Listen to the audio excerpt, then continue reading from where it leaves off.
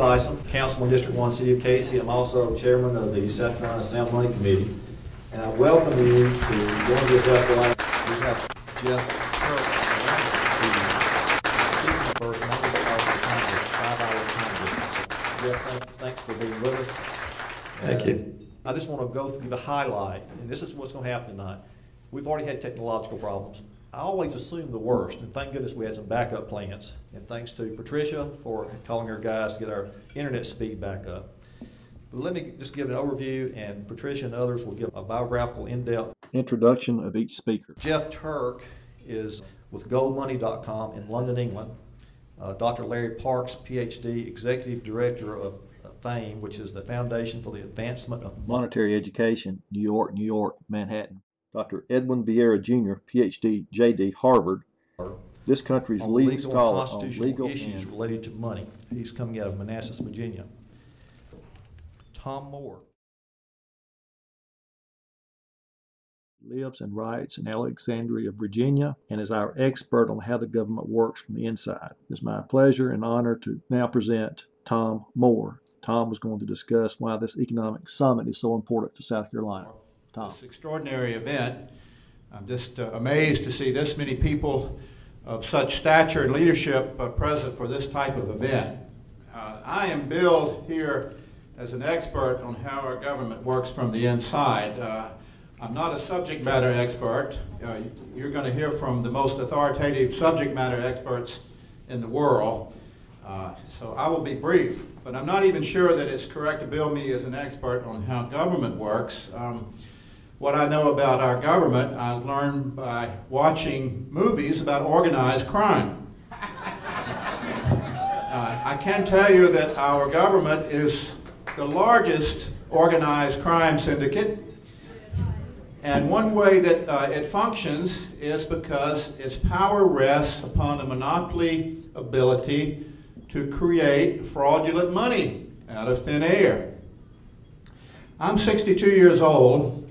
And for nearly 50 of those 62 years, I've been involved in some capacity or other in politics, campaigns, as a public policy leader, in government service as a political appointee. And the thread that runs through all of that was, or has been, a love of liberty, a hunger for liberty, and the defense of liberty. And while most of you here are younger than I am, I think that same thread is what's brought you here. You are freedom fighters or you wouldn't be here. But when I look back on those 50 years, I have to say, we haven't done so well, have we? We certainly are no freer than we were when I began working in the Workman and Spence campaign in 1962 and then the Goldwater campaign in 1964. We're not any freer. In fact, our freedoms are under attack from all points of the compass. The flame of freedom is actually in danger of guttering out and being extinguished altogether and plunging us into the darkness and nightmare of unrelieved totalitarianism and corruption. So why is it? Why haven't we done better? I believe it's because we've been focused almost exclusively on electing people to office. If we just elect more Republicans, just elect more conservatives, everything will be fine. And I'm not suggesting we should suspend our efforts to do that, but I think what we need to understand, and what tonight will help us understand, is that the key issues, as Steve said, really, the key mechanism of our control is monetary. And it is that ability to create money out of thin air that was given to a private, secretive, and conspiratorial banking cartel known as the Federal Reserve, which we know now is neither federal nor has any reserves. It just has the ability to loan money into existence, and so the money that we depend on today, having no backing at all, is simply a unit of accounting of debt.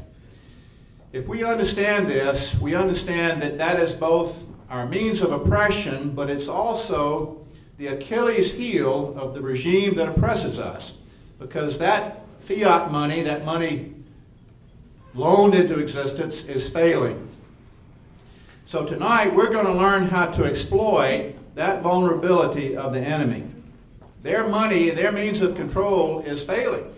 And we have an opportunity, using the sovereignty that we still enjoy, and while we still enjoy it, to take control of our financial and economic destiny and to free ourselves from this primary mechanism of control that the regime exercises over us, and which both impoverishes us and enslaves us. So that, I think, is the significance. That's why you're here. With this many intelligent, informed, activist people, we could transform the situation that we now face, create, I won't say just sound money, but honest money, money that is not fraudulent, because that's really why it's failing. It isn't failing just because it's based on bad economic theory or bad political theory. It's failing because it is dishonest. It is fraudulent. It violates that commandment that says, "Thou shalt not steal." So I'm glad you're here. I hope you will learn and then take the lessons that we all learned tonight, because I'm here to learn as much as you, and apply those in a practical way in the political sphere, so that once again we will be free, sovereign, and independent citizens basing our economic life upon honest currency.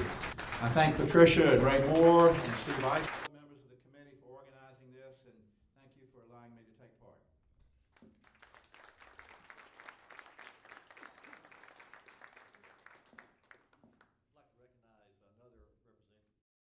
Jeff Turk is with us tonight, and the reason that he is speaking right now is because Jeff is speaking to us from London. I think it's nearing midnight there, isn't it, Jeff? Coming up on 11, yeah. Okay. Jeff is the co-founder and CEO of goldmoney.com, one of the largest providers of physical bullion for retail and institutional investors. He's also the inventor of several patents in the field of digital gold currency and the active member of Gold Money Foundation, a not-for-profit educational organization created to promote and support educational initiatives that expound the principles of sound money. And a lot when I go talk to people is, how are we going to do this? So I think Jeff has some answers for us.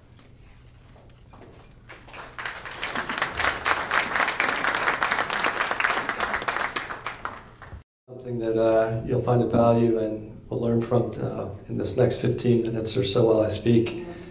Understand there is a PowerPoint presentation in front of you on a screen right now. Hopefully that's the case.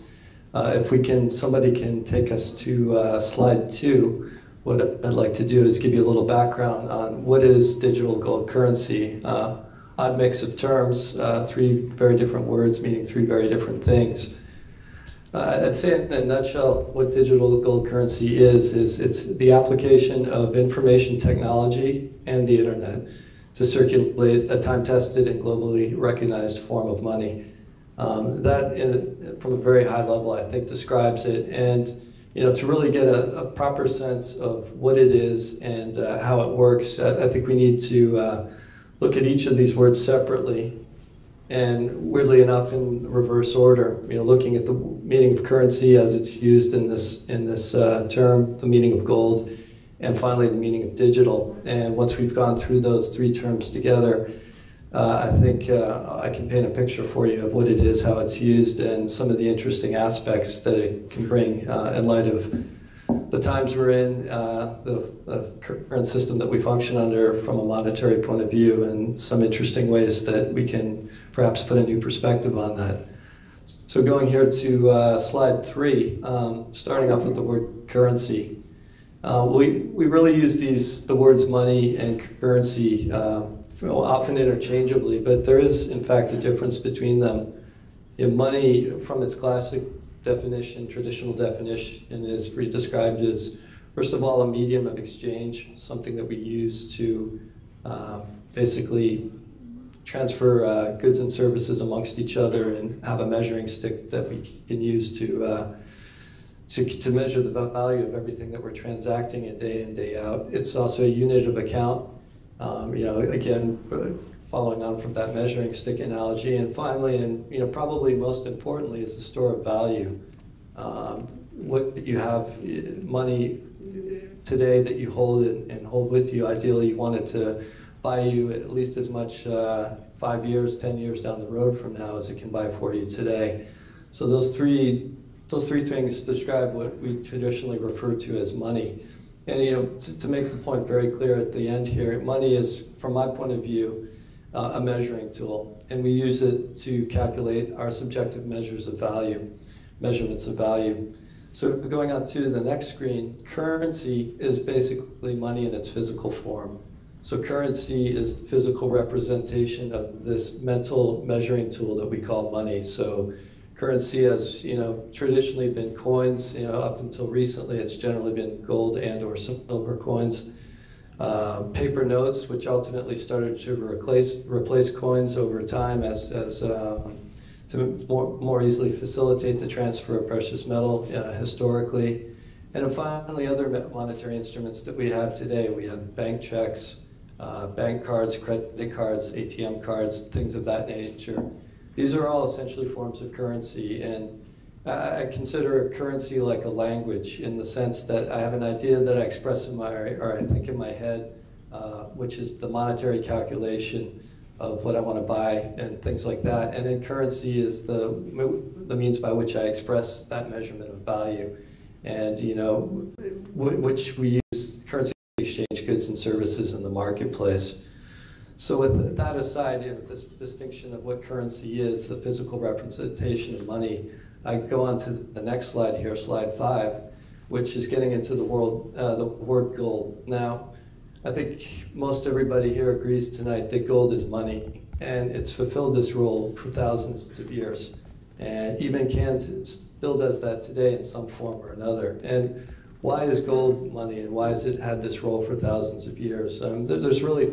There's a lot of reasons, but I think you can boil it down to basically three main reasons here. One is it's scarce. You can't create gold out of thin air. Hard work is involved in extracting it, either through mining or mining from the ground. There's open pit mines. There's all sorts of different ways to do it. But the bottom line is it's hard work, and a fixed amount of it per year is extracted. And coincidentally, the growth in population over the world's history and the extraction of gold has roughly been running in parallel. So there's generally just enough gold in the world to serve the form as money, and not often a shortage and not often a surplus of it either. Also, the second point here is it's fungible. So an ounce of gold in one person's hand and an ounce of gold in another person's hand, if it's exactly an ounce, it's basically the same thing. And whether it was mined last week or 500 years ago, that ounce of gold is pretty much interchangeable with any other ounce of gold out there. So that makes a second point, making it a very good form of money. And finally, and most importantly, gold, unlike any other commodity in the world, is accumulated. Most of the gold that's been mined and extracted over the thousands of years of human history still exists somewhere in some form today. It's jewelry around somebody's neck. It's a gold coin in somebody's hand. It's a bullion bar in a bank vault, whatever. Most of the gold in the world is still there, and it's because of this fact that gold is accumulated, and that it really sets it apart as a unique form of money, because it's there to serve one specific purpose, and that's really just serving a monetary role. Sure, there's jewelry and adornment purposes, particularly in the Far East, where it's quite popularly used for adornment, but underlying that is a monetary function. It's a store of value. And going on